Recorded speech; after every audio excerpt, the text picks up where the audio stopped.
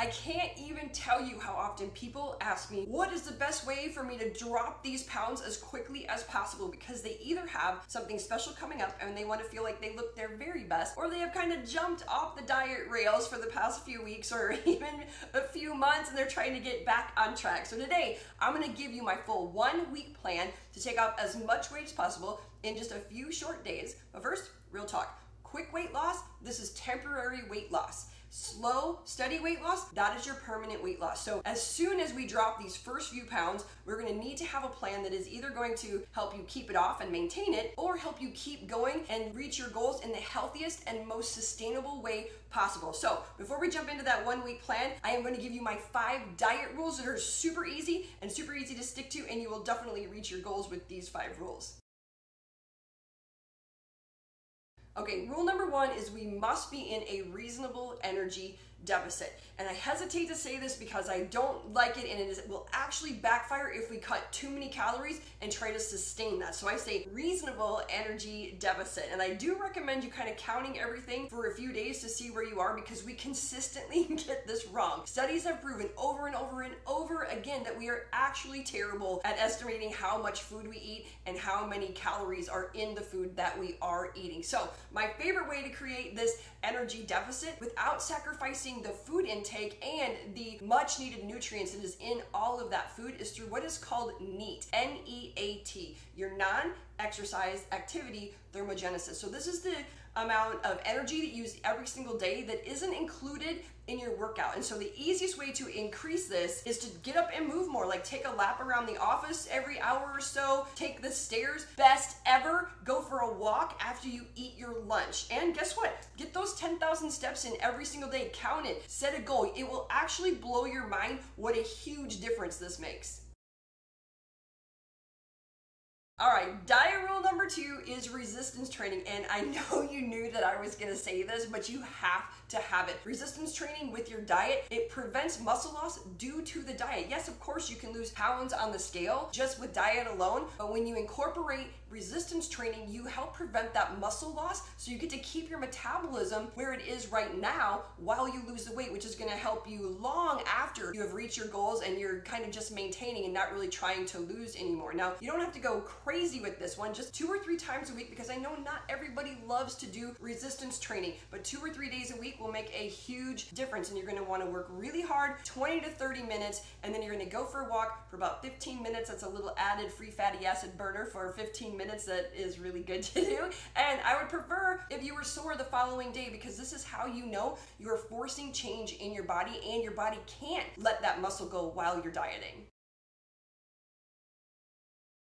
Rule number 3, pairing your foods properly. This sends the right hormonal message and is a huge deal. And it is such an easy diet hack that once you get this down pat, you can actually eat more food. And once you keep going and it kind of starts to be a habit, you don't even have to think about it anymore. And you're gonna be able to just reach those goals without a lot of effort. And so the trick is to never, ever, ever, ever mix your carbs and your fats together. And here's the breakdown. I'm actually gonna give you the combination, so you might wanna write this down. A protein plus a vegetable plus a fat, this is a good combination. A protein plus a carb like a starch or a fruit, we all know we should not be eating the nasty, gross carbs, so I'm not even gonna mention them. But a starch or a fruit, or even a starchy vegetable like say carrots or sweet potatoes or squash, minus fat, no fat with these. That is also a good combination.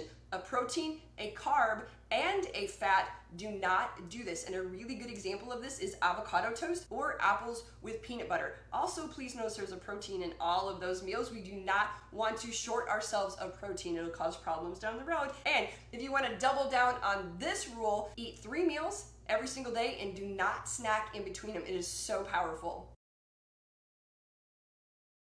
All right, here we are at rule number 4, which is drinking all the water, a minimum of 80 ounces a day. This is my water bottle right here. It holds 20 ounces of water, and I drink 5 to 6 of them every single day. I keep track. I would love for you to keep track also, because guess what? We drink way less water than we think. Without keeping really good track, we'll only hit 50 to 60 ounces of water. We want to be 80 or more. And you cannot burn fat without being properly hydrated. It is literally step 1 in the fat fat burning process. So please drink more water. And now we are going to run into rule number 5, the last one, and then we're going to jump into the 1 week plan. So rule number 5 is to rest and recover. This is the one that a lot of people kind of skip or don't think is as important, but you must get good quality sleep to be able to lose weight and to keep it off. Plus, really good quality sleep, it supports your muscle growth, your brain health, and guess what? It reduces your cravings for sugars and fats, which is a very big deal when we are trying to get that weight off. And if you really want to power punch with this rule, have your last meal 2.5 to 3 hours before you go to bed, because when your melatonin kicks in, you cannot metabolize those foods as quickly as you could before.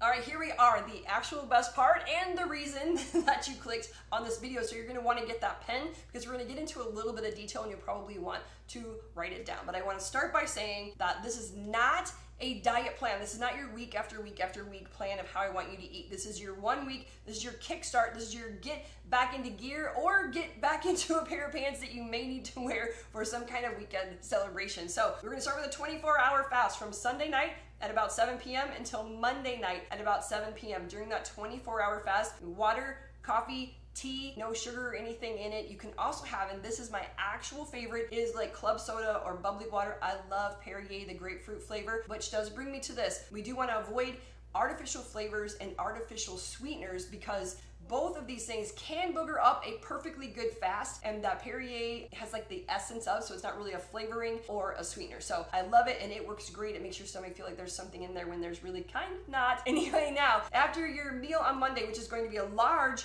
portion of protein, and you're gonna have green vegetables. Fats are okay with this. I really don't want you to limit the size of your meal, but I do want it to be about 3 hours before you go to bed. Then when you wake up Tuesday, you get to look forward to 3 meals on Tuesday, but you are not going to snack in between them. Please do not snack in between them. That you're going to also have good clean proteins. Fats are okay, but we don't want to overdo it on the Tuesday and actually what turns out to be Wednesday as well. So you want green veggies, a nice big serving of protein. Fats are okay. 3 hours before bed again, and no real need to monitor that portion size. I want you to feel good about what you're eating. Same thing you're going to do on Wednesday, except you're going to do another 24-hour fast from Wednesday night until Thursday night. And once Thursday at 7 comes in, you're going to have that same meal you had on Monday. I mean, you can switch up the protein and the vegetable if you want, just for a little variety. It's the same type of meal. Large serving of protein, lots of veggies, 3 hours before bedtime, and don't worry about your portion sizes. Then we're gonna fall into Friday. Friday is going to be the same as Tuesday and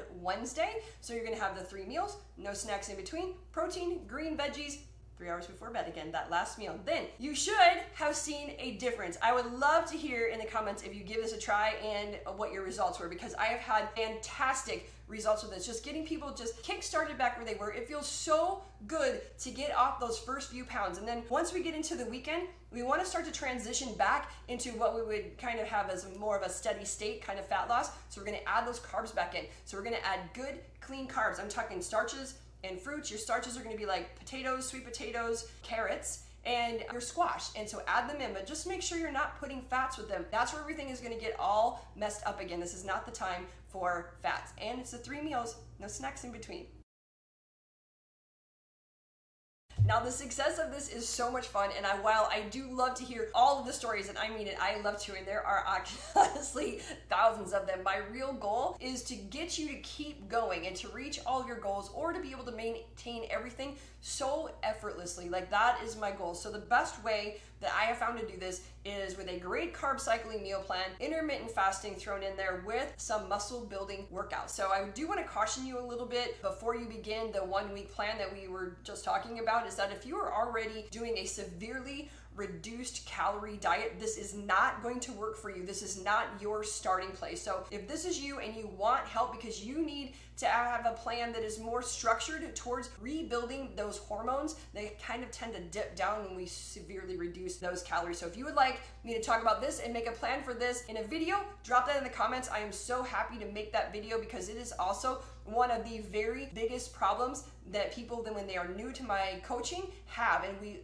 a lot of times have to address super low calorie diets as much as people who tend to eat a little bit more calories than they should. So it's a very big deal, and if you need it, I am so happy to make that video. And I'm also going to put in the description a link to our over 40 hormone reset diet, which is a great carb cycling plan if you think you kind of need a little bit of help with that. And thank you so much for sticking around with me today. I will see you next time. Bye.